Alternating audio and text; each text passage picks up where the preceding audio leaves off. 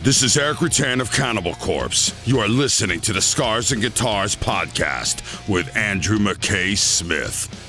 G'day everybody, thanks so much for joining me for another episode of the show, and I am very, very pleased to bring you a chat with the great Ken Mary, the percussive maestro from Alice Cooper and Fifth Angel. He's been in a heap of other bands and he's done so many sessions, it'd take me forever and a day.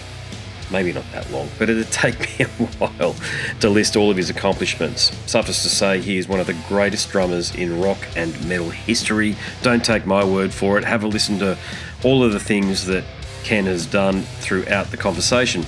Now, the catalyst for this chat is due to the launch of a new album from Fifth Angel. It's another banger. It is titled When Angels Kill, and I have a tune from that album to share with you, but only if you are listening via the podcast apps.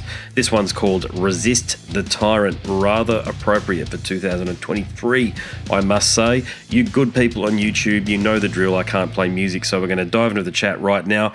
Either way, let's go. Here he is. Why, hello. Ken, how's things, mate? Hello. Can you hear me? So far, so good. How about you? I can. Can you hear me okay? Perfectly. Yeah, doing Excellent. well. Yeah, doing well. I've been looking forward to the possibility of this chat ever since I heard the Third Secret, I must say, mate. So it's a pleasure to finally meet you. Oh, thank you so much. How have you found the calls have been going this time around in support of the new album?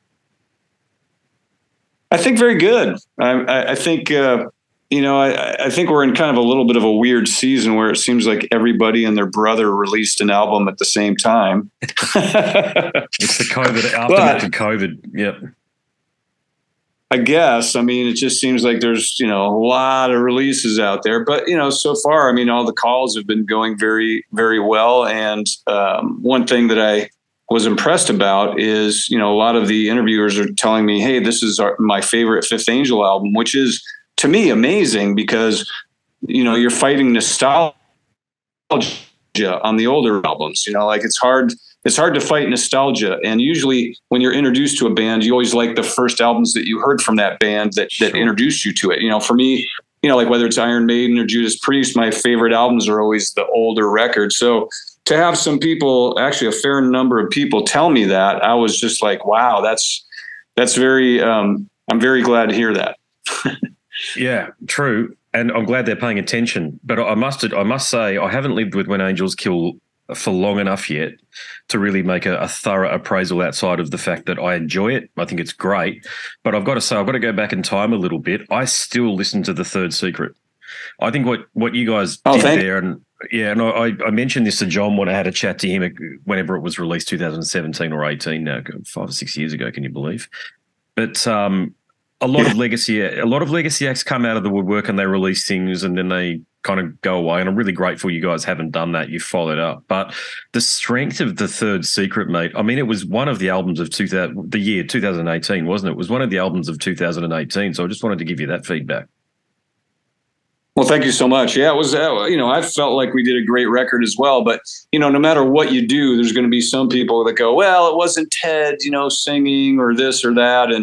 But yeah, we were surprised that the response was as positive as it was, because we were very nervous about Third Secret, to be honest with you. Like there was a lot of stress because we knew that the first two albums were considered classics and we didn't want to put something out that we didn't feel was as strong. So we did wait till we felt like we had something special. And then when we did put it out, I mean, it seemed like people were really into it. So yeah, I mean, I think that was great. And then hopefully they feel as strong as this. I mean, it's always our goal to make something that's going to stand the test of time, because here we are, 35 years later or whatever, talking about those other albums. And, we want to shoot for that in every record that we make. Yeah, you raise an important point there. You guys don't feel like a legacy act. You feel like a new band. Okay, given the strength of The Third Secret and now what you're doing here with the new album, it feels like as though it's not a second coming. It's just here you are, and you've gone with Nuclear Blast, and they have all of the young hot things on there as well, on the label there as well. But you guys are matching it beat for beat, note for note with some of the deathcore bands, some of the metalcore bands. And I remember, now that I'm talking about it, I remember talking about this aspect of it of your music with John. So when you're thinking about touring and performing, are you thinking about, hey, let's look at some legacy packages, or are you actually thinking, hang on, we've got the chops to match it with the younger bands, we're going to go down this route? Well, I think for us, we're really just trying to get the word out to as many people as we can. We're not really thinking in terms of what type of bands we want to play with. We're just looking for the best opportunities to share music with people. So, whatever that might be. I mean, I think for us, probably, honestly, I've done a lot of different festivals over the last, 5 years.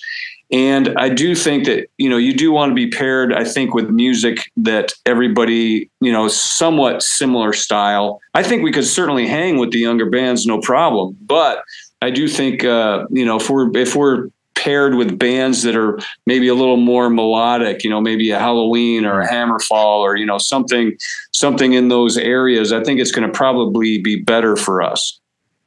I'm probably asking a question revolving around my own music taste, so there's nothing for me to listen to, say, Carnifex and then switch you guys on. But I know a lot of listeners don't want that, and I know a lot of promoters don't necessarily think that way. I just think you are the one legacy band, and there's a lot out there, let's face it, that could actually do it if the opportunity presented itself, and that's my point around all of that. Well, thank you so much, Andrew. That's really, it's very kind of you to say that. And, that's what we're always shooting for. We're always trying to be excellent no matter what it is, whether it's the artwork, whether it's a photo, whether it's a song, whatever it is, we're trying to do everything with absolute excellence. So, the fact that you're noticing that is very encouraging to us. Yeah, cool. Yep. Now, when Angels Kill, what were the more significant challenges? Okay, so you came back, you did The Third Secret. I've already mentioned what a stunning album that one there is. But did you feel the sophomore response, the sophomore pressure, if you like? I know it's your fourth album, but you know what I mean? There's been such a gap between the 80s and now. Did you feel that pressure to deliver for people who really loved what you were doing with The Third Secret? I don't know. I don't think we felt as much pressure on this one as we did on Third Secret. I think this one, we kind of felt like, we were very happy with what, and that's all you can really do as an artist, is make an album that you really feel passionate about yourself. And then I always say this in interviews, but, then hopefully you find, 7-8 million people that agree with you or something, but as far as, that pressure, we just wanted to make ourselves happy, and we really did. I mean, I think we all feel very strongly about the record, and we feel very happy with, what was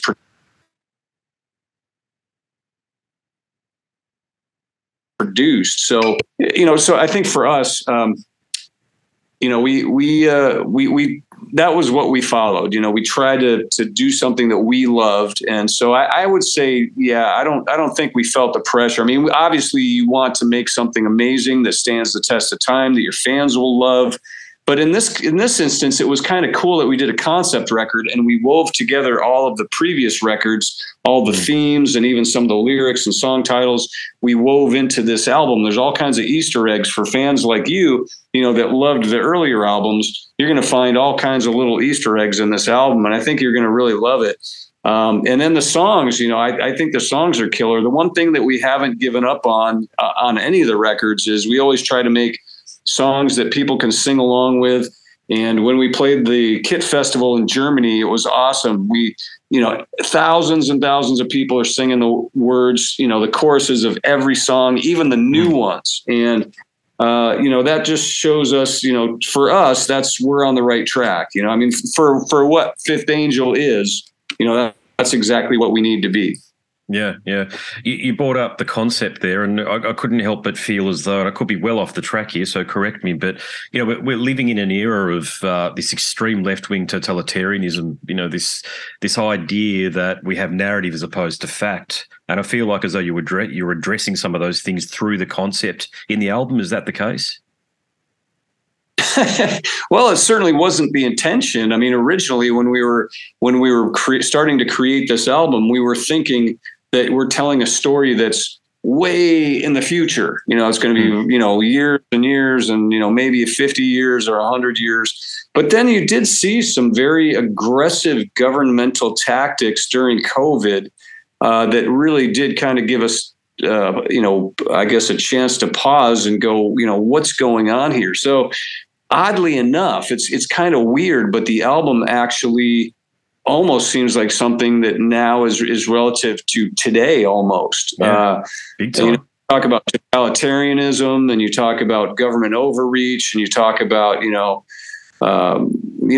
we really did see the birth of think about this. I don't like to say this because, I'm not talking about politics. I don't care what side you're on, right, left. We've never seen something in human history before.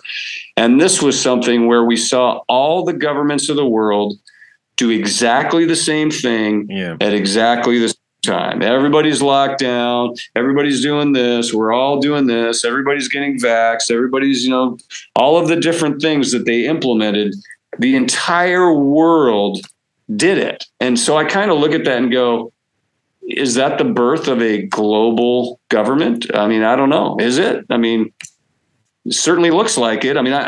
So after that happened, we were in the middle of writing this, and I was like, wow, I didn't realize we were writing such an applicable record, to be honest with you. We had no idea until, once COVID hit, we were like, wow, this is very, very applicable to today. Yeah, I was listening, as I say, I've listened to the album a little bit, maybe a dozen times or so, but I was really focusing on the lyrics on a couple of those listens, and I was like, Jesus, you guys you're either soothsayers, you've got a crystal ball there somewhere and you've written it before COVID, or you've written it through COVID, and you've decided to weave it through this really interesting narrative you got. And I actually think for other bands, that's the right way to address a lot of these topics, because everybody knows you got the political bands, the Rage Against the Machines and stuff, who come out there and except they're not saying, don't do what you tell me or whatever they fucking sing. They're saying, do what the government tells you. That's literally what Tom Morello and those guys are saying now, which is just bizarre. But I think a way through is... Yeah, you go. I thought that was the weirdest thing in the world. Like, well, first of all, we never have gotten political. If you look at back, and you look at the story that was woven on this record, it was really pulled from things that we were talking about, like when we were teenagers. And if you go back and you listen to Third Secret was the first album we actually started thinking about. Maybe we'll create a concept record, and we were talking about doing it on Third Secret, because we noticed that a lot of the themes that we talked about on the first two albums, things like deception in media and terrorism and betrayal and war and all these different things that we were talking about, excuse me, were still, 100% completely applicable. So, I don't know if I'd want to say like we're soothsayers or anything, but it's just weird that the things we were talking about, 35 years ago are still very applicable today. I guess it's a sad state of affairs of mankind that, all of these things we talked about are still problems now. And so I guess in that sense, we don't have a crystal ball or anything, but I guess if you think of worst case scenario, wow, this is weird. I'm getting a low battery message. Are you there still? Yeah, gotcha. I can see and hear you. Yep, no worries.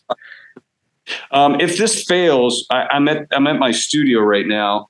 I can go home and plug in and continue from there if that's possible. But it's a ways away, possible. So I don't know what you're. Oh, but yeah, no, it's. This dies. I will be able to click that link and get back with you in probably 35, 40 minutes. So if that works, I'll do that. So did that answer that question? Yeah, it does. It's just we're living such a strange period in history. I get that there's always been a tendency for totalitarianism for people in leadership positions. Well, they become democratically elected, but then they entrench themselves in power and they surround themselves with unelected officials that become their foot soldiers. And some of that's definitely through your lyrics on the new album. I can hear that.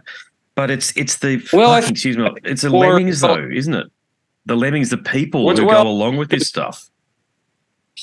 Well, this is what I think. I think that for the first time in history, we're kind of seeing that there's, like in the United States, we're supposed to have two parties. We don't. It's like there's one party, and and if you're a citizen and you're not in the government, you're not part of the party. It's like, we're going to hold a party, but you're not invited. So, I'm not anti-government per se, but, I've always had a certain suspicion, of the government. And so have bands like Pink Floyd, the Wall, which ironically is a very leftist record.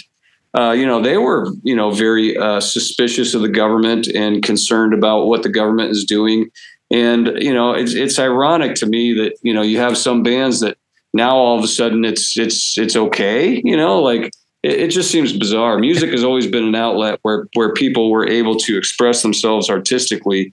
And I do feel like that's stifled a great deal. I mean, I will say this, we never get political. We're not a political band. This is a story. We're talking about good and evil and all those concepts that we just talked about, terrorism and war and betrayal and love and, things going wrong and natural disasters. I mean, those are the kind of things, nuclear war. I mean, we've always talked about this kind of stuff. So it's not anything new, but certainly, I think if you have your eyes open, you should be questioning things. You should be looking at what's going on around you and asking questions and not just taking everything as gospel and like, your best interests are always going to be held at heart. Cause, I honestly am not really seeing that. No, it's a very odd era in that the most subversive thing that you can be publicly is Christian conservative and still living within a nuclear family. That's subversive in 2023. It's so bizarre. Yeah. It was only 10 years ago when that was considered the norm. Yeah, it is odd. I mean, it's a very odd thing that, that's a threat to somebody too. I mean, I'm always of the mindset, you live and you let other people live. And there definitely seems to be some, there's a faction of people out there that, in my mind, they've lost their bearings. They don't even know what they want at this point. But yeah, when you talk about freedom versus totalitarianism, I think we can all, almost all of us agree that, hey, freedom is better. It's better to be free.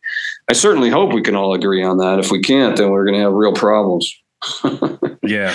Well, I think we're going to enter into, is your federal election, is it this year or is it next year? But either way, that's when silly season really kicks in.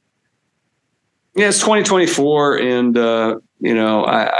I don't have any faith in any of that anymore. I mean, I'm just being honest with you. And I'm not saying I'm older and cynical, but, when you're young, you have a certain belief in the system. You have a certain belief in the system and that it's working well for everybody and everything. It's like, I don't have that. I'm not saying it's all wrong, but there's definitely things that are wrong. Yeah, great. Yeah.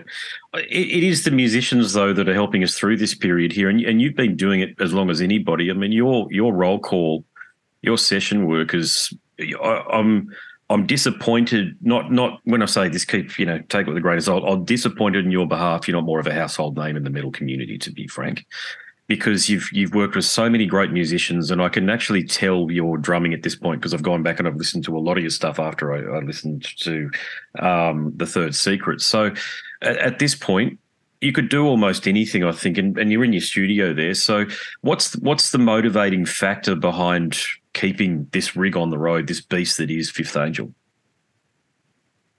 Well, to be honest with you, yeah, the only reason to do it at this point is for the artistic integrity of the music. I mean, that's the only reason I'm doing it. I'm doing it because I love music. I enjoy music. I appreciate the fans that have supported me over all these years and supported the bands that I've worked with. And, I feel like if you're an artist, you make art. And so that's what we're doing. And in a very difficult environment in terms of musically, let's face it, streaming has killed royalties. It's very difficult to make a living as a musician these days. That's why you have everybody in like 10 different bands, trying to make a living. And, at this point, the main reason for me to do it is just the artistic integrity and the enjoyment of making music and making music that inspires me and hopefully inspires other people. You may have told this story elsewhere, but I haven't heard it. How did you hook up with Alice way back in the day? Actually, I have talked about this story a little bit. I was touring in Los Angeles playing a very famous venue called the Whiskey A Go-Go with an artist named Randy Hansen who does a Hendrix impersonation. And by the way, he's still out there touring today and touring Europe. I mean, doing probably better now than he has in years and years. But I was playing the Whiskey A Go-Go, and some people that were working with Alice's management company came out to the show, and they saw me play, and they said, hey, would you like to audition for Alice Cooper? And I was like, yeah, of course I would. And I was a kid at the time, and I lived in Seattle, and so I was like, well, are you guys going to fly me down? And they're like, well, no, we're not flying anybody down, but if you want to have an audition slot. And they auditioned people for like 3 days, and I don't know how many, a lot of players went down there. And so, I threw my dime. I spent $300 on a flight, or maybe it was $350 at the time, which is a lot when you're young and, you don't really have the money. I didn't really have the money back then, but I threw my dime, took my chance, and went down and auditioned. And, the next thing I knew, I was playing, Joe Louis Arena, sold out, 2 nights, 22,000 people, broadcast live on MTV in front of 20 million more. And, I was a pig in slop. I mean, I was, having the time of my life. So, that's how it happened. And it was quick, I mean, I went from playing, the biggest place I played was like 3,000 seats to all of a sudden I was playing Coliseums and what a great time, what a great era to play in, and what a great time that was for us. Did you work with Kip on that album? Is that correct? Kip Winger? Yeah. On Raise Your Fist and Yell. Yeah, that was Kip playing bass. That was Kane Roberts on guitar, who ironically, Kane Roberts is a graphics artist, and he did some AI imagery for us for our second video, Resist the Tyrant. And the AI imagery in there was actually created by Kane Roberts. So I think that's kind of a funny tie-in to your question. But yeah, that was Kip, Kane, Paul Taylor, myself, and Alice Cooper, of course. What happened because that's a hell of a rhythm section. What happened with Trash then? Did you just wanted to go in a different direction? Well, I actually, people ask me like, well, why did you, leave the Alice Cooper camp? And, if you look back, they had a couple people within their organization, to be honest with you, that were maybe not the right people to have in the organization, that made you feel like, hey, don't think of this as home. Don't think of this as something, this is a gig and, that's it. And, if you want to do something, you're going to have to do it on your own kind of mentality. And so, I joined House of Lords, which was on RCA, and Gene Simmons from Kiss was involved in executive producing that. And so that's basically what I went to do. And Trash came out after that. And, the album did really well. Ironically, the tours that we had done were much, much bigger than the tour that went on for Trash. So, really? It's just a weird thing. You never know what's going on in the music business. But, those tours that we did with Alice, those were huge comeback tours, and they were monster tours. And still to this day, I think maybe the second biggest tours of Alice's career, aside from the original band in like the 70s, like 72, 73. I think they were playing like Los Angeles Coliseum and crazy stuff like that. But aside from that, I think they were massive tours and a lot of fun to be on. I have very fond memories of that, with the exception of a couple people within the organization that ironically are gone. And since those people have been gone, they've been able to keep a consistent band for quite a number of years now. So anyway, I just thought I'd throw that in. It's not Alice and it's not Shep. They were always great. And if I wasn't so young, I might have maybe asked Shep, hey, is this really the case? As far as, what I'm being told. But, when you're young, you think everybody in the organization knows what they're talking about, and you just assume that they're correct. So, but anyway, that's that story. That's so true about youth, isn't it? You get fed a bunch of bullshit by assholes that are trying to make themselves more integral to an organization when really they're not adding any value whatsoever. Well, I think in a sense they degraded the value. Like, I think they tried to make the band feel more like they weren't important, when in actuality in that era the band was extremely important. And I think that the energy and aggression that we brought to the table, I think, definitely was a shot in the arm, for that for Alice and for the organization. I think it was important that what was put together was the right thing at the right time, and I think we were definitely the right thing at the right time. Did you have anything to do with Hey Stupid and The Last Temptation? I did not. No, I was out of the band at that point. And also I'm pulling up my Zoom just to see if it's actually working on my other phones, because this looks like mine's going to die in just a minute. Sure. So if that happens, I'm going to try and connect here. And if that doesn't work, I'll go home and plug in and connect. But if I lose you, give me like a minute and I should be able to click back in. Sure thing. No worries. Yeah. Are you on the East Coast or the West Coast? Oh, you're in Seattle, you were mentioning. Well, I'm actually in Phoenix. I Fifth Angel from Seattle. We're all, we all grew up in Seattle, and we were a Seattle band. And we came up in the same era that Queensryche and Metal Church and Heir Apparent and Q5. I'm trying to think of who else was kicking around. TKO was there too. I played in TKO for a little while. So yeah, it was a very good metal scene up in Seattle back in the day. That's before all the grunge stuff hit. Chris DeGarmo is one of the finest guitarists of any era. Did you know him? Yeah, as a matter of fact, I remember when they were just finished recording their EP, and they were talking about, I think I saw, it was Chris DeGarmo. I'm not sure who the other band member was, but I saw them at Lake Sammamish in Washington State, and they were talking about how they had just finished this EP and they put in their own money, and they were excited about it, but they felt like, hey, we're taking a chance, we're using our own money, and Chris said, well, it's just money.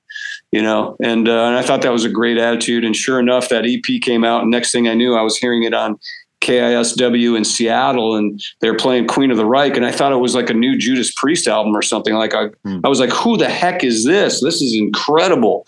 And it was Queensryche. Yeah. I haven't listened to them since.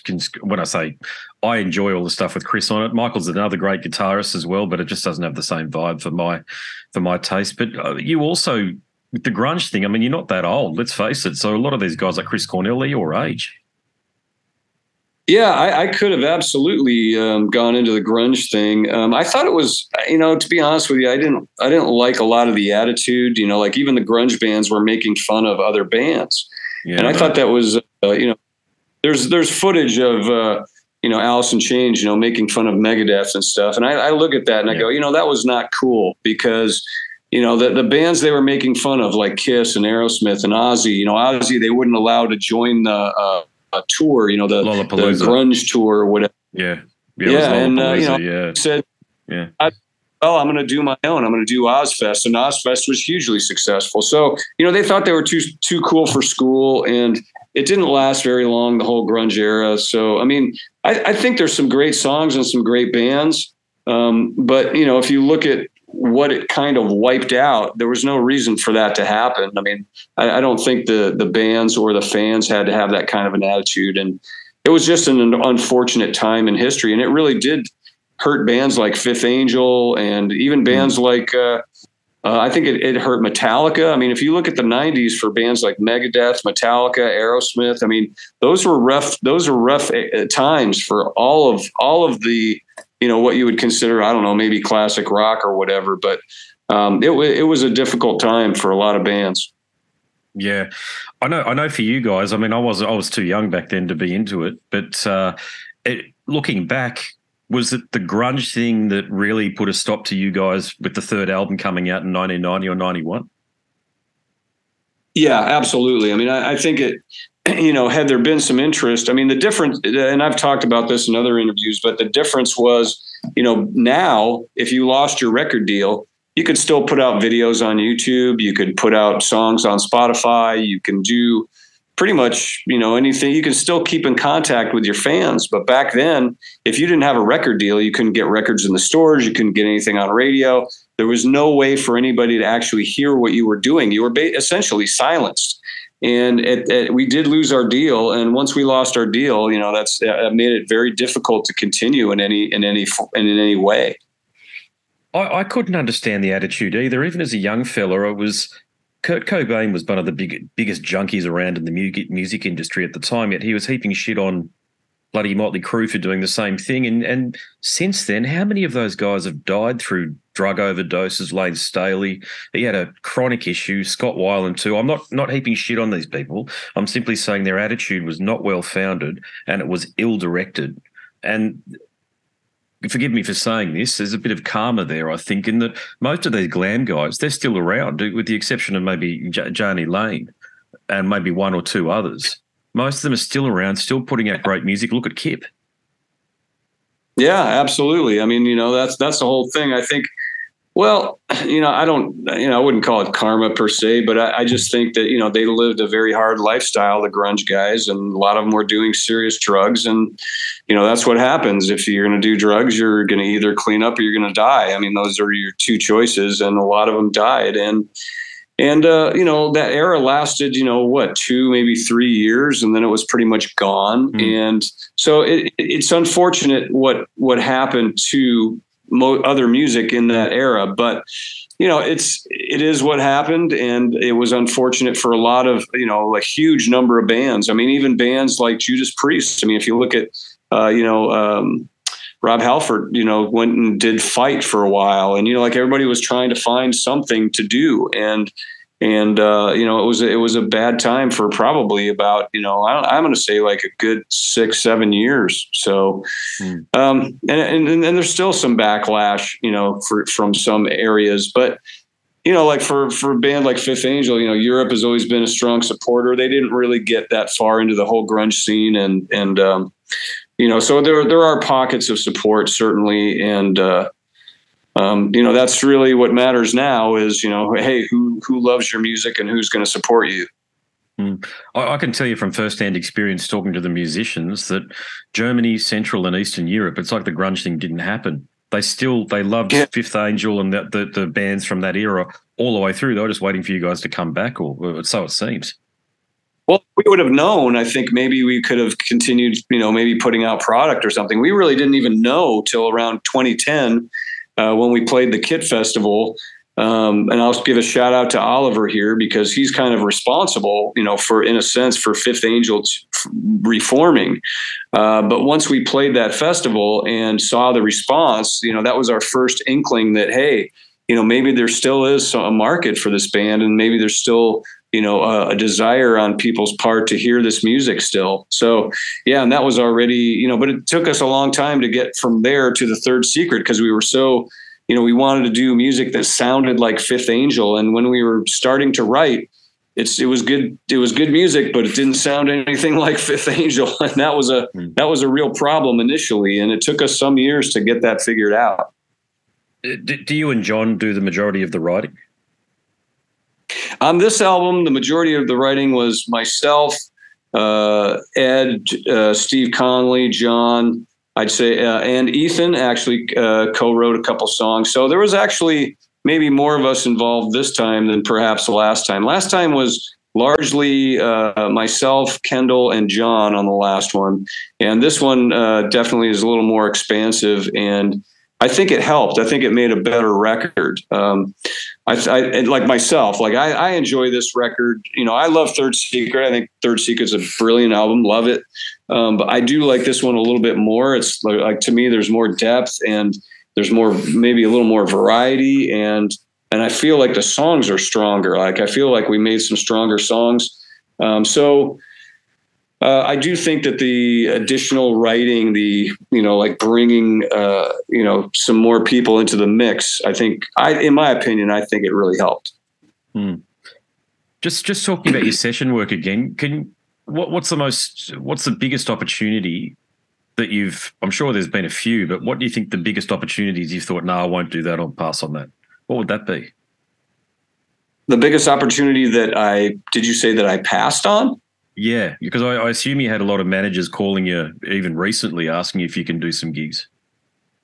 Yeah, I don't. Well, that's a funny question because at one point I was playing on so many records. This is back in an era before Pro Tools when you couldn't fix the drums. I would get calls from all kinds of producers back then because I could play to a click, I could play with feel, I could play behind the click, I could play ahead of the click.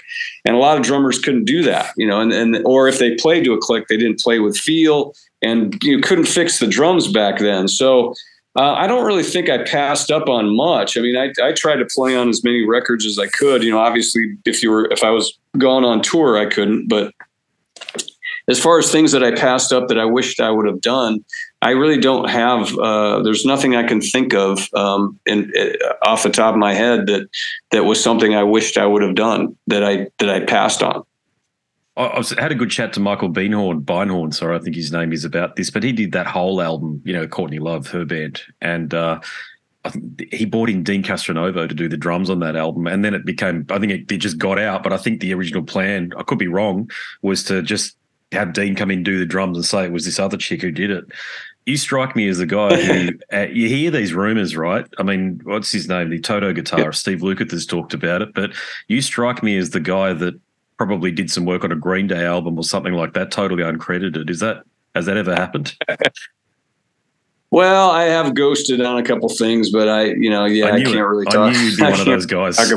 I knew it. Well, back in the day, I will say this: before Pro Tools, because I did, I really trained myself with click tracks and being able to manipulate around the click and retain feel and play with different feels on the click.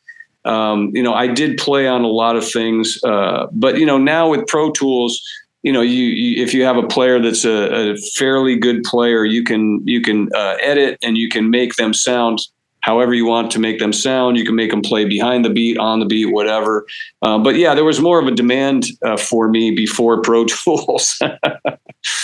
Yeah, I just knew it. Without knowing for a fact, I just knew you'd be one of those guys where producers call you in at sort of 2 minutes to midnight and say, "It's not working, Ken, fix it." Well, thank you. Can you give us a hint? Were they, without naming any names, were they really prominent artists, like top 40 artists, some of them?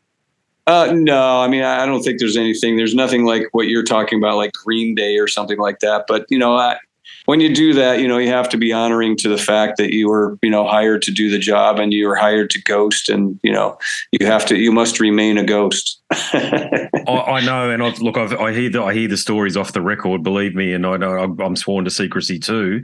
But there's a lot of it that it still goes on, I think, because you mentioned something in there. I'm a muso too, obviously. Feel. If you don't have feel, you lose the groove. And I've played with a lot of people who I hear the notes, but I can't feel a goddamn thing when I'm playing on stage next to them, and it's an awful gig. And I know producers in the know, like Michael, who excuse my language, does not fuck around, just wants someone to do the job. We're a bit like that too, That's why Andy Johns used to fire drummers all the time, famous guys. I think he fired Kazi Powell at one point, and it's like, and I know, people thought he was insane. They're like, well, why are you firing these drummers? But I know what he was looking for. He engineered Bonham, and Bonham for his time was he was a very solid drummer for that era. That's before click tracks and everything. And Andy Johns would sit at the board and he'd do this thing with his wrist. He'd go, yes. He wanted to hear that snare just a little bit behind the beat, and I was able to do that. So he loved me, just because I had, I was trained and I knew how to do that. But if I wasn't able to do that, he would have fired me too. So yeah, I mean, I think the thing to do as a drummer or as a session musician is you always want to have as many skills in your bag of tricks as possible and be really good at what you do. And if you do, at least in that era, people would call you and have you play on things. I mean, I think that, the difference now is with technology, it's just like singers and auto-tune. You can have a singer that maybe isn't a great singer. You can have a guy that, I've worked with some artists where, the singer had great tone, had great emotion, but his pitch was not good, but I can fix pitch. And, the guy comes out sounding like, one of the greatest singers in the world, because he's deficient exactly where I can fix him. So, being a producer has definitely, you learn that, in today's day and age, the most important thing is songwriting and then emotion. If you're a singer and you have the feel and the emotion, that's something you cannot fix in Pro Tools, and drumming, I think the parts and the energy, that's something too that you really can't fix in Pro Tools. The actual cutting of the track, and if the track has good, we used to say that on Third Secret, the track has life in it. Like we'd finish a song and we go, this track is alive, and that's the whole thing. If you can make tracks that are alive, then you won the game. I agree with everything you've said. Yeah, nowhere near I've done nowhere near the session work you've done, but I've done a bit of it. And you can feel it. You can feel the energy draining out of your body when you're trying to keep up with the drum loop or particularly, I've got to say, guitarists. Guitarists are shocking for rhythm. Bass players probably are too, but given I'm a bassist, I don't do guitar gigs. Well, I do occasionally, but not often. But I've just found that with guitarists, there's a lot of, in Australia, AC/DC, as you can probably appreciate, are just worshipped. But the problem with AC/DC is you probably understand this. They play in front of the beat. Now, that doesn't work. It's just a fraction, but it's dun, dun, dun, dun, that thing that they do.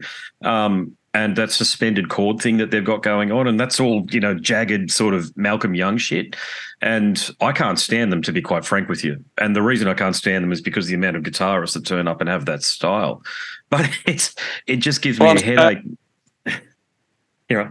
I'm sorry to hear that. I mean, growing up, I loved those guys. AC/DC was awesome, and I still love. I mean, some of those classic albums. Back in Black. I mean, what a record! I mean, still today. I mean, just every song's amazing. It's almost like that first Van Halen album. I mean, for me, I'm sorry to hear you don't like AC/DC, but I understand. I mean, that's why there's different bands that do different things and have different sounds, and you can't like everybody, but I really did dig AC/DC. So anyway, yeah. I understand. Well, it's interesting. Sometimes I'll play a gig and there'll be a hoary old rock goat in the crowd, and he'll come up and say, "Oh, it's pretty good," and then we'll get talking over a bevy or two, and you go, "Oh yeah, I used to, before AC/DC made it big time, and they had Mark Evans singing, or one of the bloke with the Evans surname singing, I think, not Mark, but the other guy, Dave Evans, that's it. Oh yeah, I did sound for them back in the day in Sydney, this sort of thing." And I'd say, "What were they like?" And he says, "Oh, you didn't know they were going to be big, so I didn't even remember what they sounded like. I just remember doing it," this sort of thing. So yeah, there's definitely a bit of a Kevin Bacon thing going on. Is it 5 degrees of separation or something like that with AC/DC and the Australian music scene? So. But, look, I'll make this my last question for you, okay, because I'm just mindful of your time. If you had any advice and you're going to charge money for it, what would it be? Wow, that's really a great question. If I lose this, I'll click in on my phone and we'll talk. I think advice for what? Somebody that wants to be in the music industry? Look, you're a pretty experienced guy, I think, in all facets. So you choose, but I think music industry, as an aspect of answering that question, would be great. Yeah. Yeah. I mean, if you're trying to succeed, I mean, I think that you have to kind of shut off your logical brain, because if you're logical, you're going to look at the music industry and go like, what? There's like 50 million bands. There's no money in it. Like what's the point of even doing it? Like if that's your logical brain. So you have to decide. I think you have to listen to.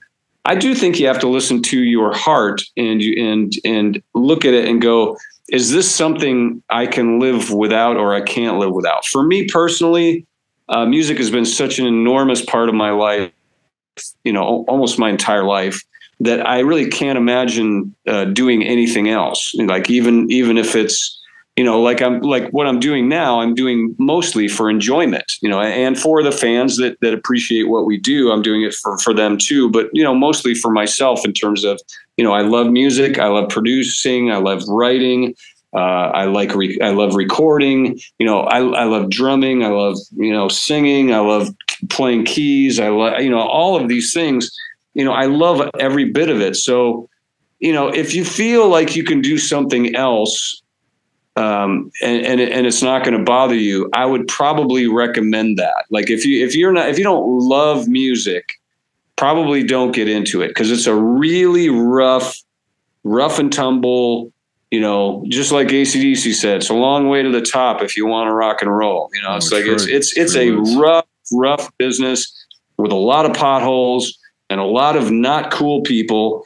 And so, if you love it though, and you have to do it, it's like breathing to you, then follow that and do the best you can and make something that you're excited about. Like sometimes I produce bands and I'll be working with somebody. They go, well, we don't really like this song. And I'm like, whoa, time out.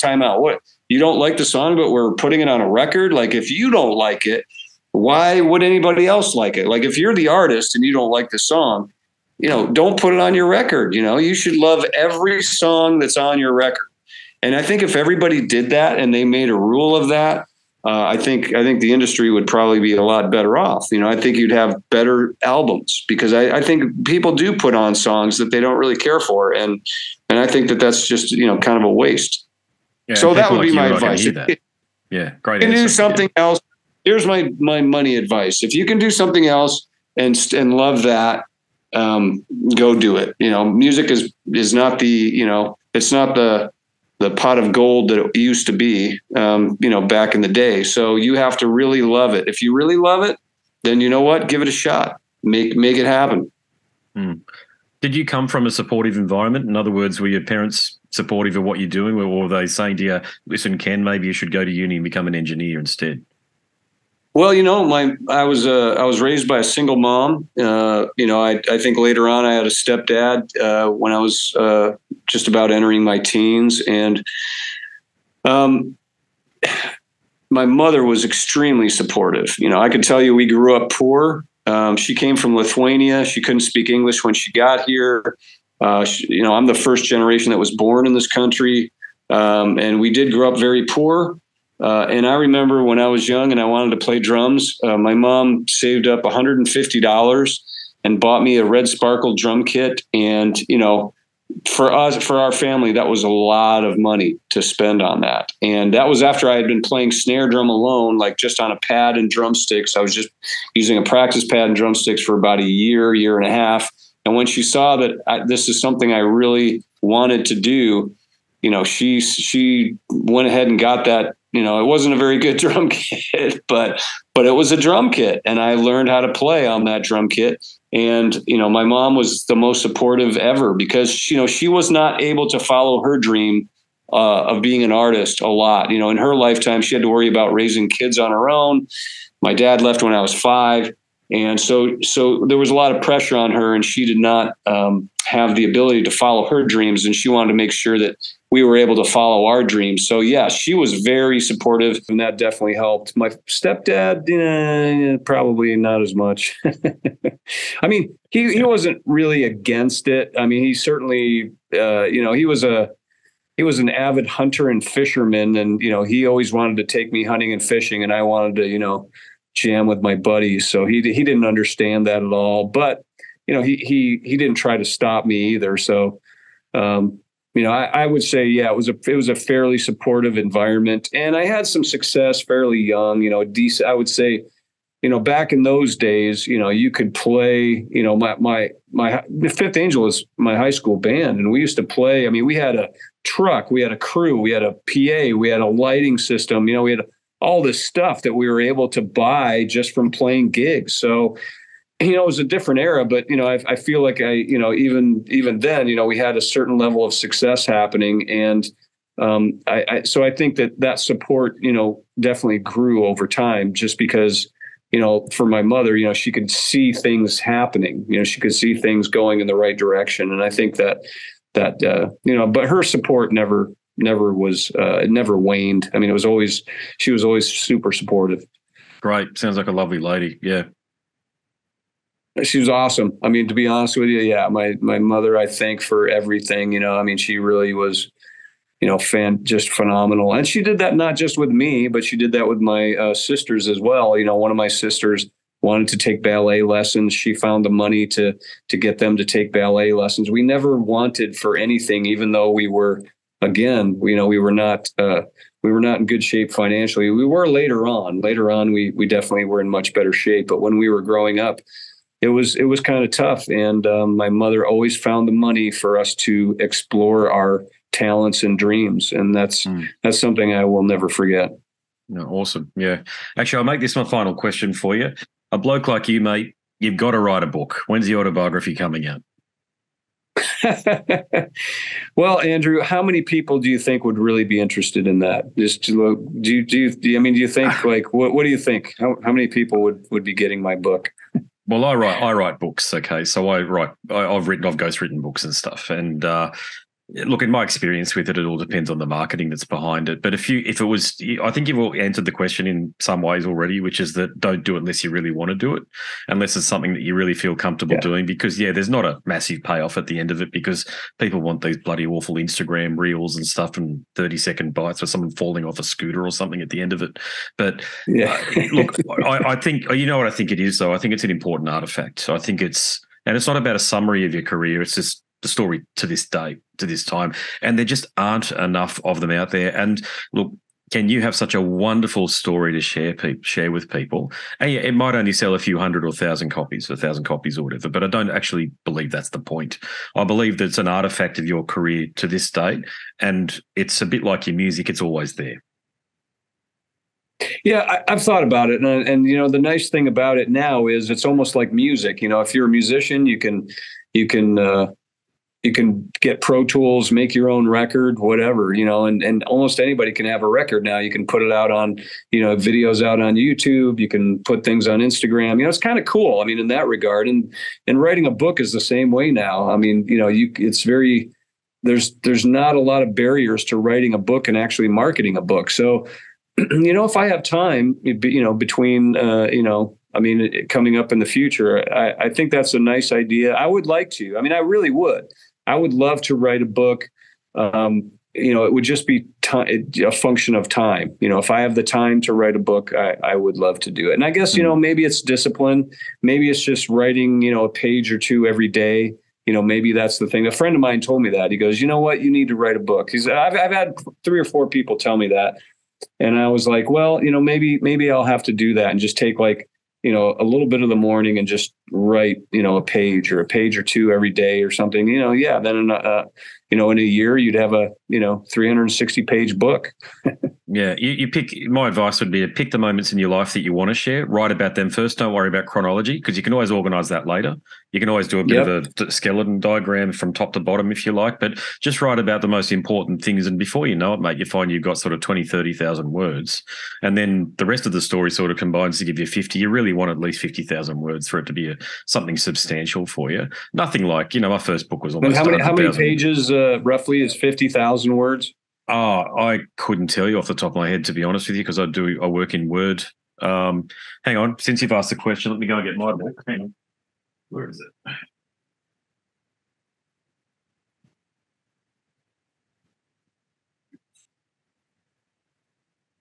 Yeah, my first one was a bit too big, but I just did it anyway. 400. So that was almost 100,000 words, that one. Wow.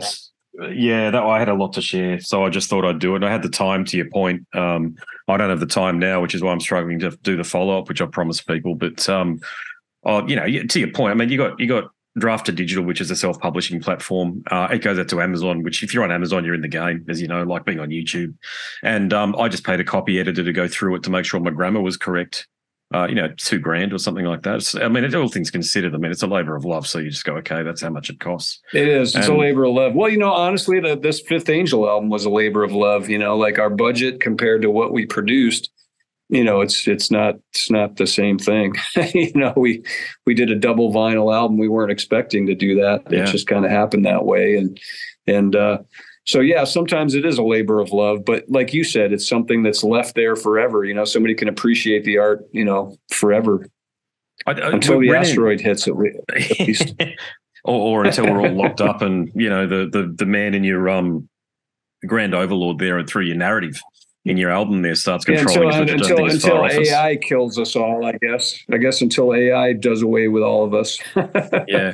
But how I think of it, honest, because I've got kids, is my grandkids are going to, if they have kids, obviously like grandkids, but if they Google me or whatever the equivalent is in sort of 100 years' time, what are they going to see? And I actually want them to see there's something productive there. There's not just selfies and bullshit.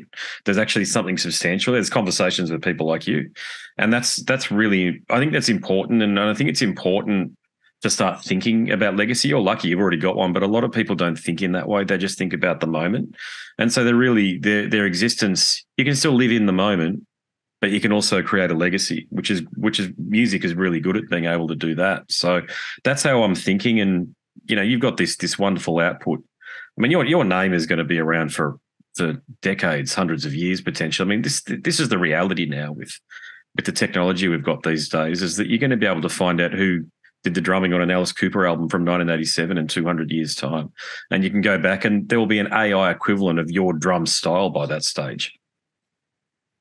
Well, I know it's actually amazing when you think about what's going to be in the future. But yeah, I agree with you. If I have time, I would love to write a book. And again, maybe it's just discipline and I need to just start doing it. But thank you for the advice as far as, you know, don't worry about the chronology and just get into it and just start writing. You know, that's I'm sure that's, you know, it's just like making an album. Just get in and start writing songs, you know. Yeah, the one criticism I've got about just about all rock and metal biographies is that they spend an inordinate amount of time on their childhood. And the only comment I've got about that is that how is that relevant to the rest of the story? And I've just listened to Geezer Butler's audiobook and he did the same thing. And it's relevant to a point, but it's they take almost – Keith Richards was the worst. His book spent almost a quarter of it talking about London. Okay, wow. Thank you for that, Keith, but I don't give a shit, to be honest with you. If I want to read about London, I'll go to Wikipedia or go there. You know, you want to read – I mean, these are guys that led the most debaucherous existence of anybody almost in rock and metal history, and he's barely alive. I don't know how he's the one that survived and outliving Lemmy and David Bowie. Well, what's weird is my wife and I saw the Rolling Stones play at Cardinal Stadium in Phoenix in, I think it was 2000 and I don't know, I'm going to say like 7 or 8 or something. And, you know, great show, but we were convinced that Keith Richards was going to die at that show. Like we were, I told my wife, I go, just look at him. Like he's not going to make it through the show. Like, and then he'd disappear backstage. I don't know if he was getting oxygen or whatever, but he did some costume changes and stuff. And I was like, you know, I didn't think he was going to survive back then. So I like this one article or this one meme I saw on Facebook, and it said, we need to start thinking about what kind of world we're leaving for Keith Richards. It used to have Lemmy in it too. What world we're going to leave for Lemmy and Keith Richards? Yeah. Look, Lemmy, I think what undid Lemmy was that he still drank Coca-Cola. So that caused him to have type 2 diabetes, I think. I could be wrong, but I think that's what happened there. But Keith only stopped doing speed a couple of years ago. Well, I toured with, you know, Lemmy, Motorhead opened for Alice Cooper on our European run for, I don't know, it was like maybe a month and a half or 2 months. And yeah, we got to know those guys. They were cool guys, but they were, I tell you what, man, they were road dogs. I mean, they lived, they were rough and tumble, man. I call it the Lemmy shower. This is where I learned the Lemmy shower. You can actually take a shower in a sink.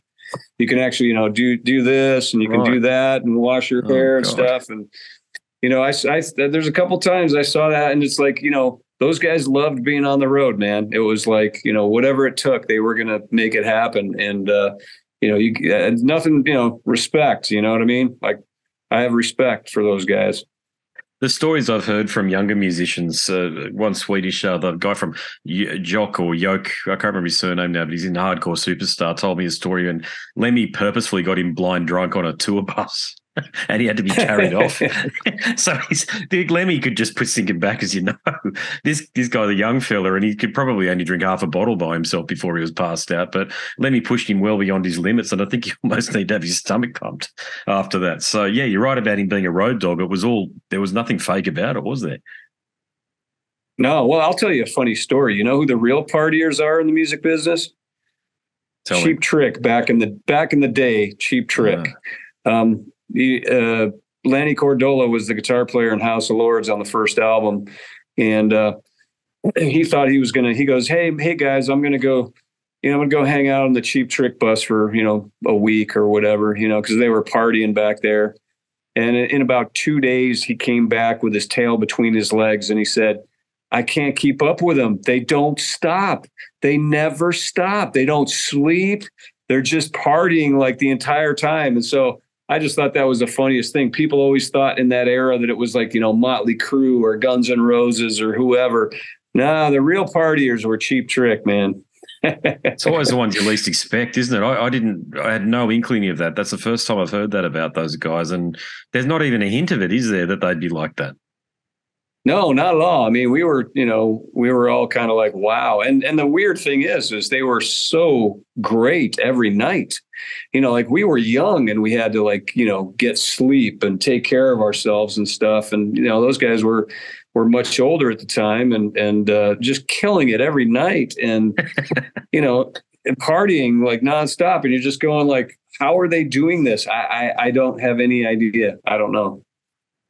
yeah. That's what in Geezer's biography, Bill Ward doesn't come off the best. Not that there's any lurid stories about him or what have you, but he was an alcoholic, as you might be aware, and it affected him terribly. That's why they couldn't have him back, even when I don't even know whether he's sober, but when he wanted to come back in the last decade or so, because as you bloody well know, drums can be hard, yet alone when you're hungover. Oh, absolutely. I mean, I think the two toughest positions are vocals and drums. And, if you're going to be a vocalist or you're going to be a drummer and you're going to do a lot of drugs or drink, it's probably not going to end well. The old axiom is true. If you have a problem, like let's say you're an alcoholic or you're a drug addict, and so that's a problem for you, there's only two ways out, clean up or die, those are your two choices. So, I guess I'll leave you with that thought, Andrew, but I will tell you, I'm very impressed with what you're doing in your interviews too. I did go and listen to some of those and thank you. Great job you're doing. Very thoughtful, very, you obviously put time into coming up with questions that are very good questions. And I really appreciated the interview. Thanks very much, brother. Yeah, I mean, as I said, you were one of those guys who'd been on my radar for a long time. Guys like you and Joey Vera are my favorite musicians. Joey Vera. Well, thank you so much. That's so kind of you. Thank you. No, because you know why? Because you're doing it and you can do it in almost any circumstance or environment. I actually that's where I actually take my inspiration from as a musician, because I play with a lot of people. And when I think about you and Joey, how many different bands you've been in and did the difficult circumstances you've probably performed under and had to do sessions under and stuff like that, I think it's been done, so do it. That's my attitude.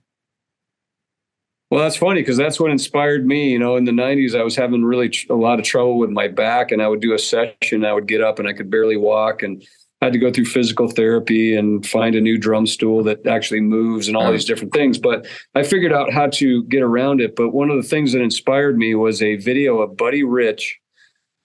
He was like, I think 63 or 64, and he was playing the Dominican Republic with Frank Sinatra. And he walks out there and, he looks like an old guy, and, he sits down and you think he's going to suck, you go like, yeah, how good is this going to be? And he just rips your face off for like 5 minutes, doing a solo, just shredding and just killing, just crushing everybody, and I'm just like, when I saw that, I was like, I'm sure there's parts of him that hurt. I'm sure not everything is perfect, whatever. But this guy is not letting anything stop him, and he's going out there. And that inspired me to like really kind of get back in and start fighting again. Because, that was something, that was something, seeing that video testimony of Buddy.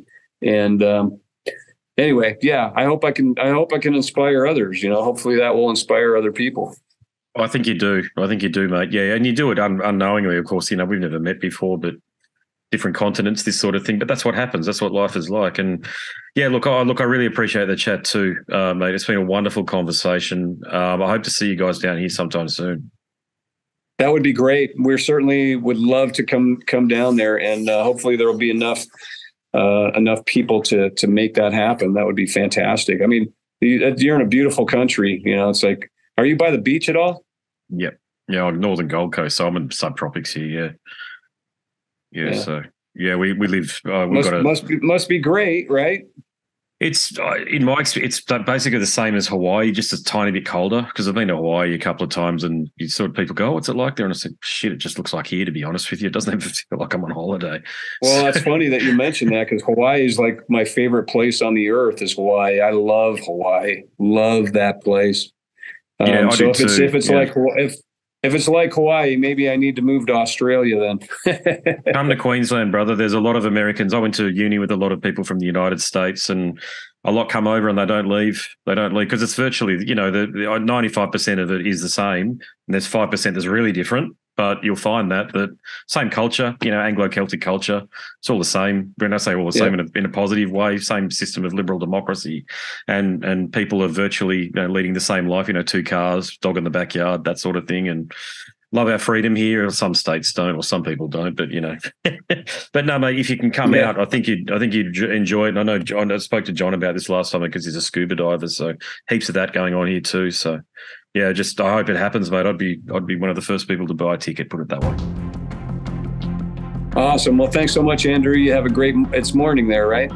Yeah. Just gone 11:06 now. Yeah. Well, you have a great rest of your day, and I'll look forward to talking to you soon. Absolutely. Hope to see you down here, brother. No worries. Thanks very much again. Appreciate it. All right. Thank you. Take care. There he is, ladies and gentlemen, the great Ken Mary. I thoroughly enjoyed that conversation. The reason I do this podcast is because I get an opportunity to talk to guys like Joey Vera and Ken Mary, just then a great example.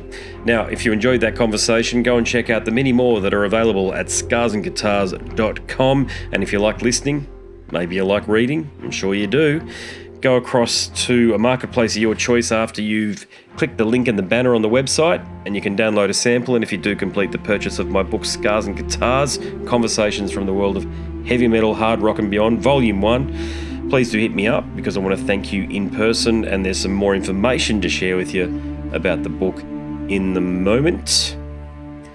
Before we go to that, I'm going to bid you a fond farewell. My name is Andrew Mackay-Smith, and I host the show, Scars and Guitars. Until next time, it is a very goodbye for now. This is Eric Rattan of Cannibal Corpse. You are listening to the Scars and Guitars podcast with Andrew Mackay-Smith. I've been the host of the Scars and Guitars podcast since 2017. The first musician I interviewed for the show was David Vincent from Morbid Angel, and things have just snowballed from there. In all, I've posted almost 650 podcast episodes featuring conversations with many of the leading lights of rock, heavy metal, and beyond. It just got to a point where I thought, I need to write a book about all this, so that's exactly what I did. In Scars and Guitars Volume 1, you'll read a heap of deep reveals and commentary, such as Des Fafara talking about Coal Chamber and why the band will never return. If you're a band just starting out, you need to hear me. Do not start a band with partners.